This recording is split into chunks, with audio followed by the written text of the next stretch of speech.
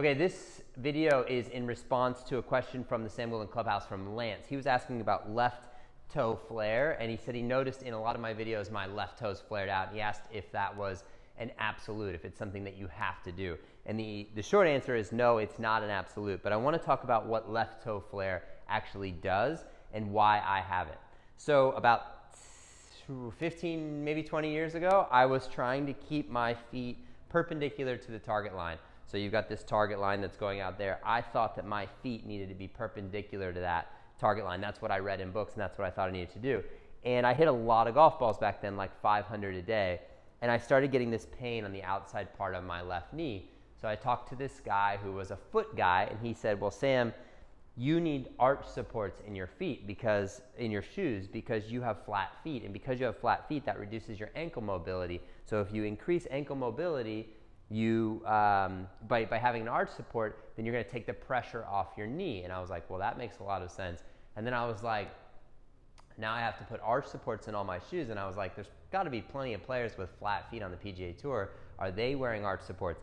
So ultimately, at the end of the day, what I realized is that my feet are my feet.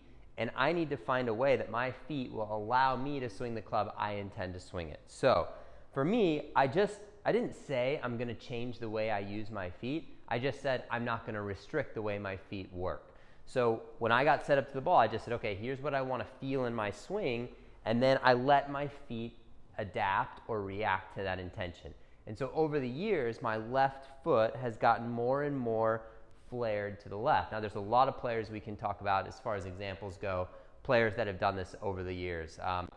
Pretty much everybody on tour has their left toe flared out to some degree, but if we look back to guys like Hogan, Sam Snead, we see a lot more of it. And I think we saw a lot more of it in the past because there weren't any rules about the feet. It was kind of like these guys were just playing based on shots they intended to hit. They didn't care what their feet looked like.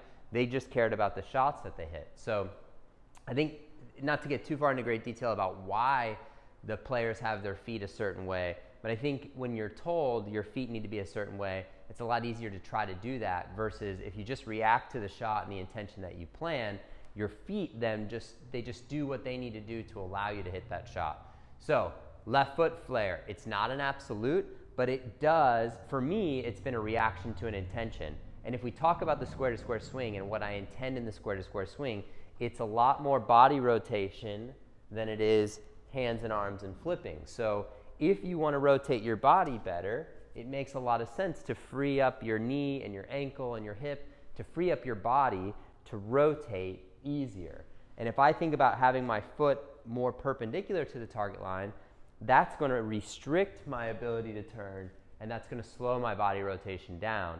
Versus if I have my left toe flared, that's going to help me rotate or allow me to rotate better.